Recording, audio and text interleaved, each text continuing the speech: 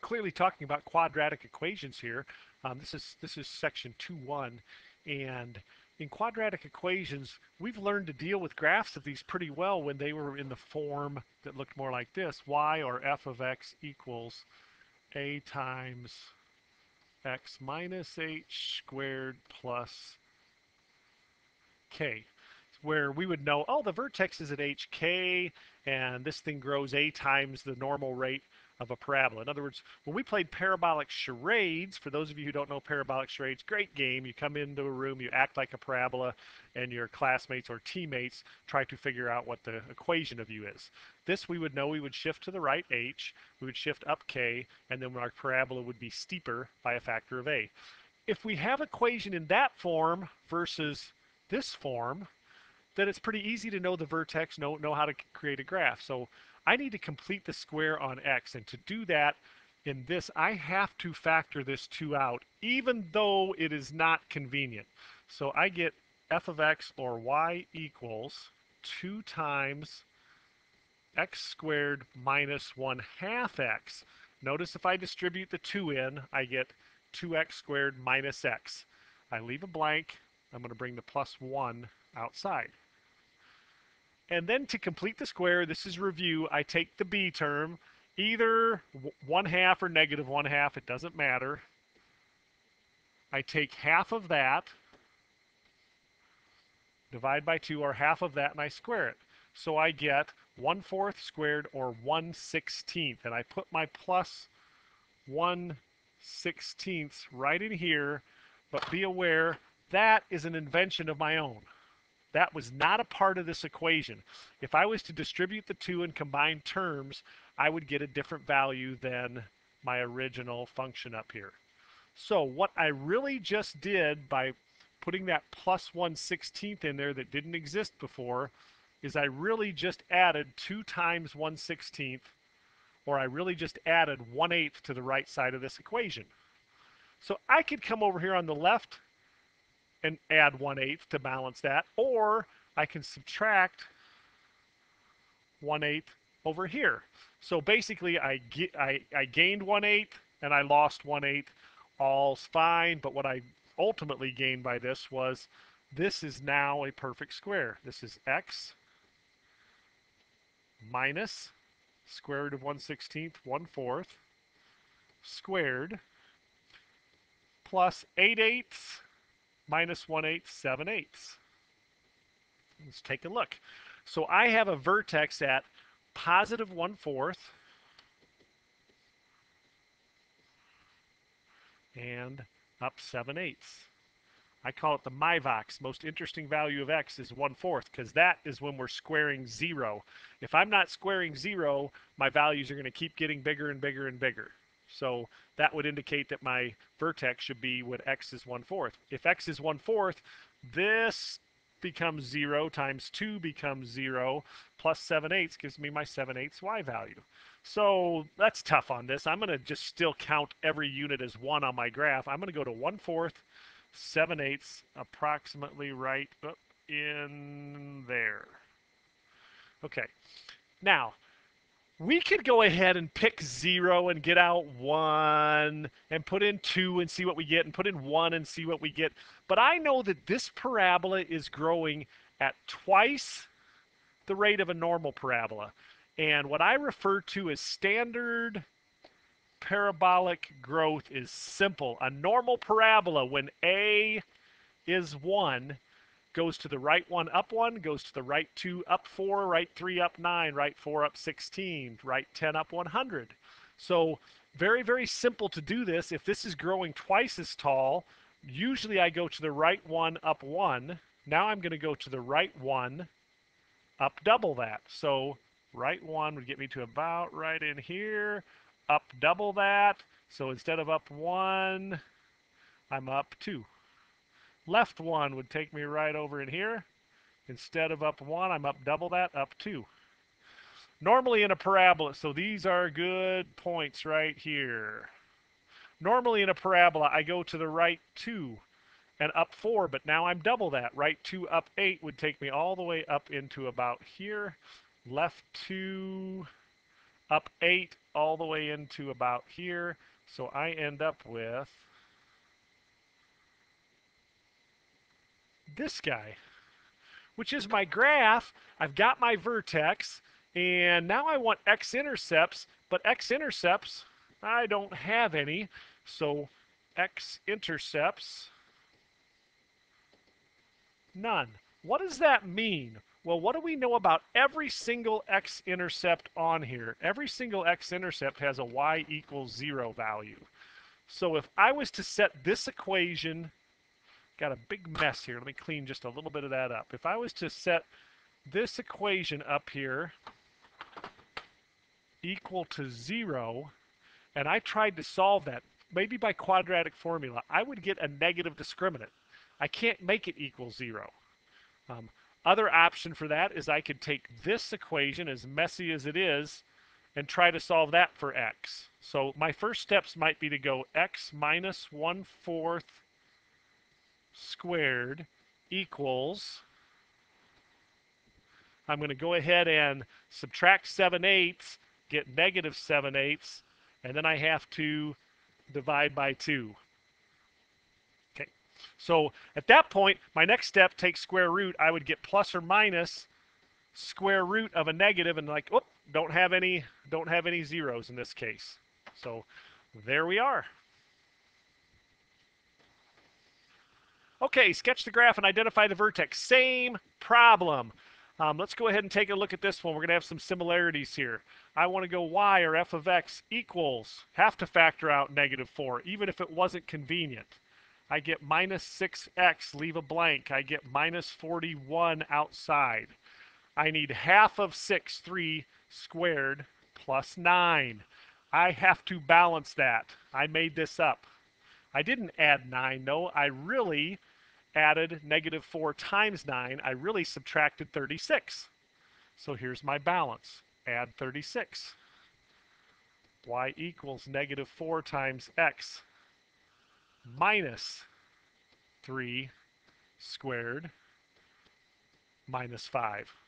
So what have we learned? We've learned we have a vertex at positive 3,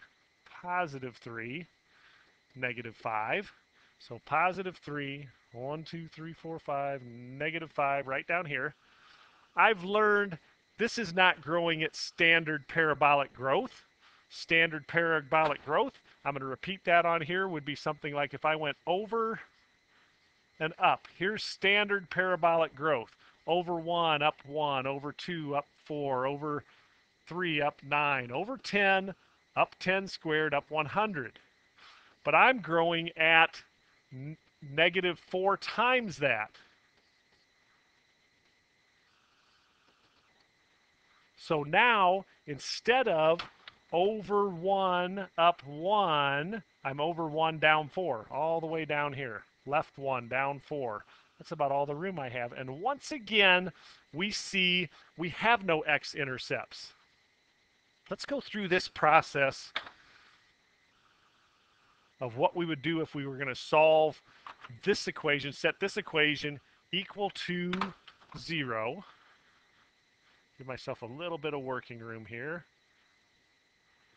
So if I was going to set this equation equal to 0 and solve that for x, that's a horrible 0, I would get x minus 3 squared. My first step, I would add 5 across. I would divide by -4. I would take the square root, and hopefully at this point we would notice plus or minus square root of -5/4. Hopefully at this point we would notice that we have no solutions. But if I continue on, I could get x equals add 3, 3 plus or minus square root -5 on square root of 4, 2. And notice how this is looking like kind of a quadratic formula type answer. That's what I would get through quadratic formula if I went through this whole process. But there we see no x-intercepts. But clearly we knew that once we graphed. So it's nice to have our graph confirm our algebra. Okay, write the standard form of a quadratic equation. So I am looking to put this in y, or f, equals a times x minus h squared plus k. I want that form. Well, if they give me my vertex, I've already got this. Y equals something times x minus the x coordinate, so that's x minus negative or x plus 1/4 squared, plus the y coordinate plus -1 minus 1. What I don't know is what multiplier is working here for me. So here's what I know. I've got a graph right now where my vertex is at -1/4, -1, right in this area. Okay? And now I just have to make sure that that graph hits this point, 0, -17/16, somewhere right in here. Okay, I might be accentuating that 1/16, but my parabola has to hit that. Well, I can do that algebraically. Believe it or not, I can do it from a graphic perspective as well. I'm going algebra first. I just have to force my parabola to go through that point. So at some time when the y is -17/16, try that again. When the y is -17/16, the x value is going to have to be 0. So I get -17/16 equals, squared up here, excuse me, equals 1/4 squared 1/16 a, or a on 16 minus 1. You could go ahead and add 1 to both sides, get common denominator, smash together, multiply both sides by 16. I might be tempted to multiply both sides by 16 now. And then I get -17 equals a minus 16. Multiply both sides by 16, so we see that a equals, add 16, -1. What's comfortable about that? Well, a being -1 means that my parabola is going to open up down, and that's confirmed over on my graph. To get from the blue point vertex through the red point, I have to go down. So now I can go ahead and graph by saying, well, this is normal parabolic, standard parabolic growth, but upside down. So I would go over 1 over to here, down 1 down to here. Left 1 over to here, down 1 down here. But ultimately, my equation I know now is that a is -1. Ultimately, my equation is this.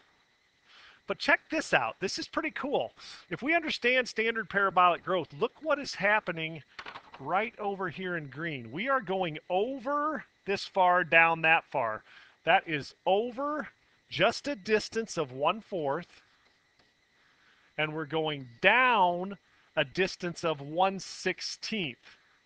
Well, I've said standard parabolic growth is over 1 up 1, over 2 up 4, over 3 up 3 times 3, 9, over 4 up 4 times 4, 16, over 10 up 10 times 10, 100. What would over 1/4 do? Over 1/4 would be up 1/4 times 1/4, 1/16. So we see here that we are going over 1/4 down, but down the expected value. So that would indicate down negative the expected value 1. A is -1 just based on looking at the graph and evaluating it that way. Standard parabolic growth is a wonderful tool to use that allows you maybe to avoid some algebra if you are more of a visual person. So pretty cool stuff. All right, and last problem on this video. Use a graphing calculator to graph the quadratic function. Well, I'm not going to do that part with you, but I can make a pretty reasonable sketch of this guy. And then I know that this thing is going through -21. This is sprinters, intermediate runners, distance runners, if you've been following along and seeing those videos. So I know it's going through -21 here. As it goes through, it passes the baton to a very, very steep, positive sloped line. So this line is really, really steep, steeper than I'm showing here if this was a square graph. And then it wants to pass the baton and look like a positive parabola. So this thing's curving, even getting steeper here.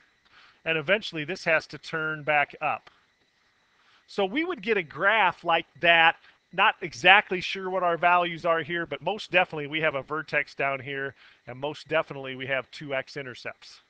So how do we find those by hand, the x-intercepts? Well, every x-intercept, no matter where we go, y is 0. So we set this equation to 0. And we have some options to solve this. I could complete the square, factor out a 4, even if it's not convenient, and then solve that for 0. But since I don't need to know the vertex, I would be more tempted to use quadratic formula. But maybe this thing factors. I would need two numbers that multiply to be negative 84, add up to be positive 25. I need a positive, I need a negative. Now, if you don't know exactly what I'm doing here in this factoring method, this is available on another video from the Purple Shirted Nerd website. So you can check that out. But 84, my choice is I need a positive and negative. The positive has to be the big number. I could go with 84 and 1, but those add up. 84 and negative 1 add up to be 83, of course. I could go with 42 and 2. Negative 2. I'm getting closer. Does 3 divide 84? 3 goes in there 28 times. Those are our magic numbers, which means if I can find those magic numbers, this thing factors. I need an outside product to either be positive 28x or negative 3x. I get a negative 3 with a factor of 4 times a factor of 21. Oh, well, it's 1 from the 4 and 3 from the 21, but it has to be minus. And now, first term times first term, 1x times 4x equals first term, 4x squared. Last term times last term equals last term, 7 times, or 3 times 7, but it has to be minus 21, so this is plus 7. This product must be minus 21. And we got it. If we set that guy equal to 0, we get x either equals negative 7 or add 3, divide 4, 3/4. So it kind of supports what I was seeing here. I have a 0, excuse me, I have a 0 over here at, let's try that again. I have a 0 over here at 3/4. And I've got one further to the left than that at negative 7, which, based on my graphing technique, at least makes me feel somewhat comfortable. So there you go, quadratics. Hope that's helpful. Stay tuned. Again, if you're having trouble factoring the quadratics, then I do have a video on that. You can search that at my website.